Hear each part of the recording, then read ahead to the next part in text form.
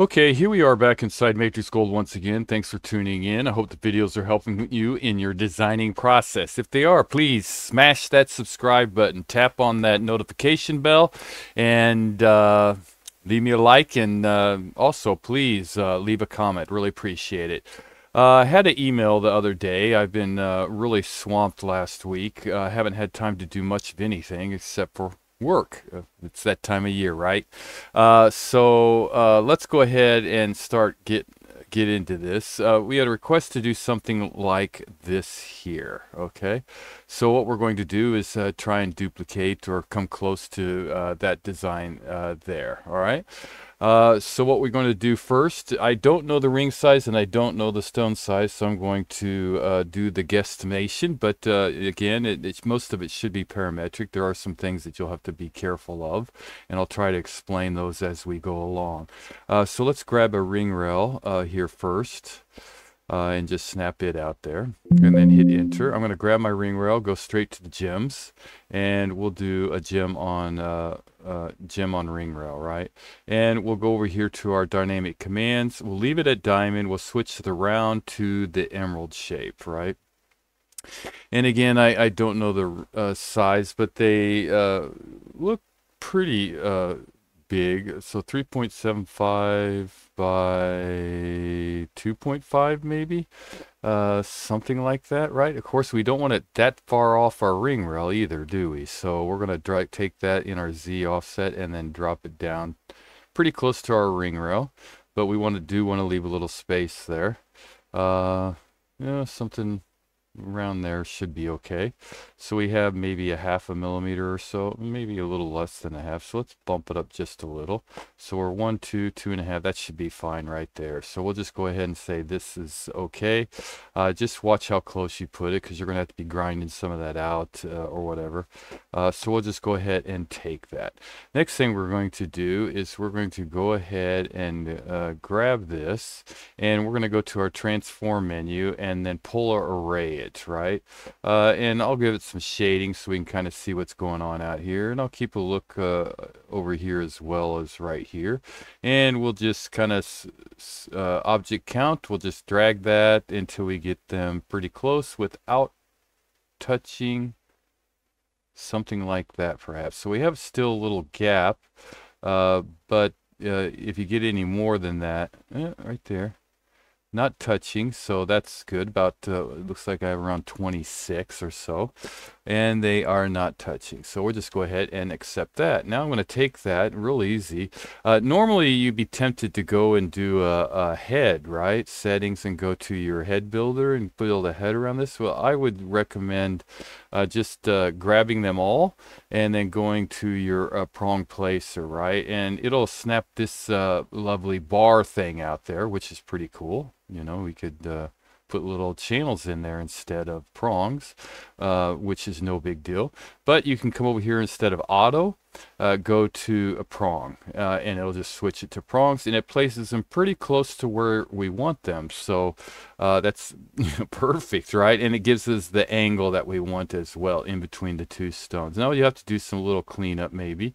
First thing, maybe nudge them back, because you don't want them right on the, or that far deep in, right? And of course we're going to need to make them bigger, so let's prong diameter, jack that up to wherever you think you might need it, and let's see, it looks like this, the prongs are kind of like right in the middle there. We'll have to have a little bit on the outside because you need that for support, but they're pretty close to right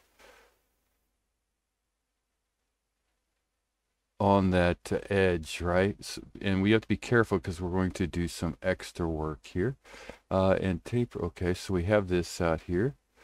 Let's see if we have a taper, and we want to drag them. Yeah, it's probably okay. Yeah, it's probably okay. And of course we definitely want to give it some more height offset, you know, so your jeweler can set them right. Push those prongs over, And I think that's pretty good. It gives us a little bit off here. I mean, you could play around with that to where you think you like it the best. But I wouldn't, you know, something like that maybe. Again, it's going to have a little bit of offset there. How thick do we got? So that's pretty thin. Let's bump that up some. Let's take it to around,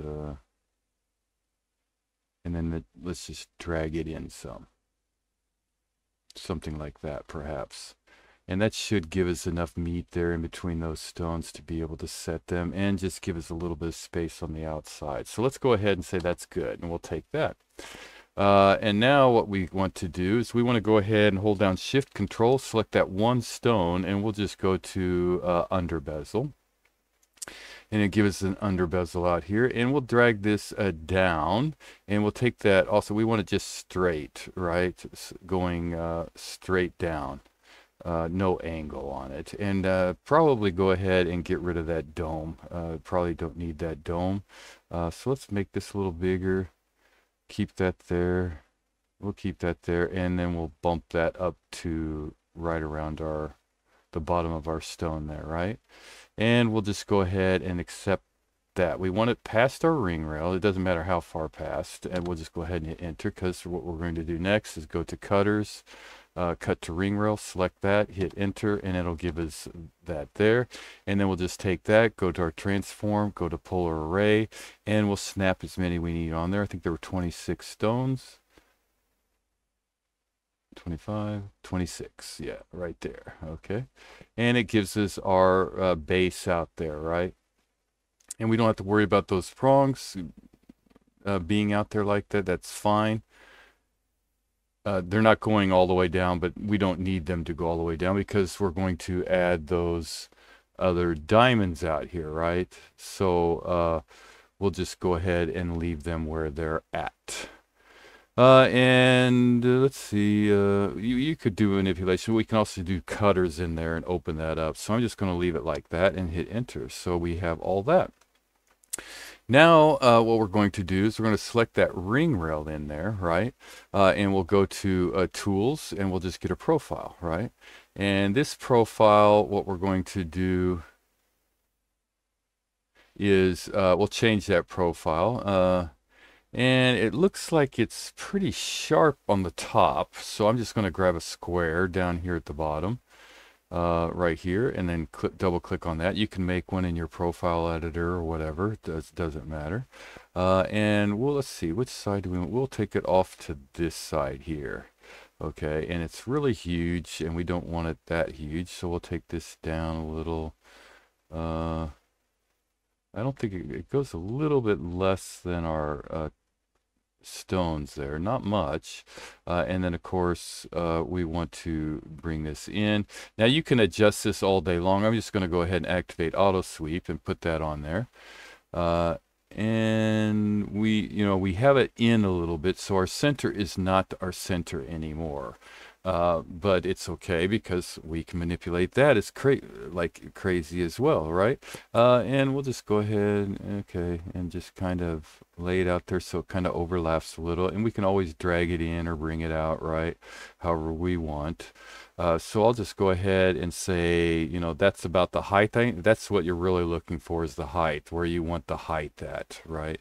And I'll just say that's kind of where I want it, and then go ahead and say enter. And now I'll go ahead and go to my curves, extract an ISO curve from this surface. And again, it's not really too important right at this moment. We'll just go ahead and snap it in the center, but of course it goes in there, so it's not really our center, but we can always manipulate this as well. So we'll go to grab our extracted ISO curve. We'll go to our gems. We'll go to gems on curve, right? Gems on curve. And then we'll go to our target surface and select our object there, right? Now this one is nice enough for us to put right there at our start position. So what we want to do is grab the end one and then go ahead and swing it around, and then bring that dot, the end dot, as close as we can to the start dot without passing over, right? Because if pass over, just delete them all, right? And then of course that spacing, maybe bump in a little bit, depending on what you want. And of course these look pretty small, so I'm going to bump them all the way down to the smallest we can get. And I'm going to go ahead and say, and these do not have a cutout. It doesn't look like, it looks like they're kind of placed right on top of that rail. So I'm just going to go ahead and say this is good. Now again, we can manipulate this all day long. We can take this curve and we can move it in. Everything will, oh, that's right, you got to pick your dynamic commands. So let's abort out of that. Let's go ahead and select that curve again and go to our dynamic edit, and then now we can manipulate this and everything updates, right? So we can drag this in, say, and then we can go ahead and just hit enter, and then we can find our line in there, grab our extracted ISO curve, go ahead and edit that as well, and we can play around with this all day long. However you want to set it up, however much space you want in there, right? And we'll just go ahead and say that's okay. We'll go ahead and grab those, go to our settings, go to our prongs, right? And we'll just go ahead and kind of give them a little bit more height for our jeweler not to yell at us too much. You know, if you're just doing it for a render, you can drop them down or do all your things. I don't really, I just tell the customer those prongs will be like what you see on normal rings. I don't go through and do all that extra work for just for a render, but some people like to. Personal preference, right? So we'll bump those up a little bit, and of course we want to nudge those out so they're not touching each other, and then there you go. So there's that, and then we'll go ahead and hit enter and give it some time, and we'll select those gems, we'll select that those prongs, and we'll select that surface. We'll go to transform, we'll go to parametric mirror in our X direction, not our Y, and then hit enter, right? And give it a second. That's a lot of stuff to put out there. Okay, now we have this, and you're pretty much done. Just join everything together or whatever and do your cutouts. Now here's one thing. I would first, don't do your, save it. Go ahead and job bag it, full job bag it, or job bag, whichever. I think full would be better if you're wanting to manipulate it, because right now we have full parametric over this, right? So if we take it and we want to take it up to size 11, we can go ahead and hit a size 11. Now it's a lot of gemstones and everything, so give it a little time, and then once it bumps up there, go ahead and hit enter and give it some time. It's a lot of geometry it's got to throw out there, right? So let your computer have a little you know, break and get it all done. Now if you'll notice, it takes our stones at 26, right, the polar array. So what we can do is go back into our polar array and just kind of bump up some more stones to get it to, not that many, where we still have a little gap. So you can, the outside gems, the small ones, automatically update. It's no big deal, but the ones in the center you'll have to go back and update, but really quick, right? Now the reason why I say save it now before you do your cutouts, because if you do your cutouts, you know, your booleans for your stones, your let's see, cutters, gem cutters. You put your gem cutters and do all your gem cutters on everything. What it does, it just takes a lot longer to update because that's a lot of geometry. It's got to go through and redo all those cuts and everything. So saving it at this point is probably a little bit quicker. You don't have to wait for all that, and you can play around and update it all you want, right? So I'm going to go ahead and hit enter on this. And then I'm going to go back to my ring rail, and we'll take it down to, you know, maybe a size 5. And we'll just give it a second here to do all that geometry. And it took it down. And of course, you might want to check your stones again, polar array, because it might put them too close together. So we'll just first go ahead and hit enter and give it a second here to do all the geometry again, because we're majorly updating. The outside stones automatically, no big deal. The insides are definitely overlapping. So again, just go back to your polar array and reduce your gem center stones there to fit where you want them, right? And you're good to go. But saving it before you do your gem cutters is probably much quicker and easier than doing it afterwards. So I'll take it. Let's see. First, I'll go ahead and hit enter, and I'll do it one more time just so we can get it back to our original size, right? We'll go back to edit, and we'll go and change it back to size 7, and then hit enter and give it a second to update. Creating mesh, press to cancel, and we'll finish it out, all right? Okay, so we're back to our size 7, and again, our gem spacing's off because we bumped it back up, right? So go back to polar array and just add a couple more stones on there, and we're back to our original setting, right? And then hit enter, right? Okay, so now we want to go ahead and do those gem cutters, and you'll want to maybe bump that seat cutout below underneath a little bit. And we can drag these up a little bit. In the old Matrix 9, these could not be touching, but in MatrixGold, they can. And that looks okay. It gives a nice light and easy cleaning in there. And we'll just go ahead and hit enter. And we'll just go ahead and do that Boolean. Go to our solids, go to Boolean difference. We'll select that polar array, not the ring rail. Sorry, our polar array in here. All those little heads, right? We'll use that as our first surface. We'll grab our cutters as our second surface, hit enter, and it'll do our cutouts for us, and we'll just hit enter. So we have some nice cutout in there. It gives it nice light. And then we'll go ahead and add our cutters to our other prongs here, stones here. Cutters, gem cutter. Add on one side there. We don't need to do both. And again, maybe bump those up just a little bit. Be careful though, because this one, they're real close together and you'll want a little bit of space between them. So something like that. And I'll just drag those up just a little, and we'll check it out. Yeah, okay. And then go ahead and hit enter. And then we'll grab, go to our solids and Boolean difference. This one here with here and this one here. Enter, and then wait for all those cutouts there. And we'll go ahead and hit enter one more time to accept that and take a look. And we've got a nice little cutout there. Now we can just take this whole polar array thing and just get rid of it. Go ahead and, oh, I locked it up. There we go. Okay. Go ahead, take our stones, hold down shift, prongs, and surface there, and go to transform again, and just mirror that on over to the other side. And then hit X direction, not Y, and then hit enter, and give it a second for it to update.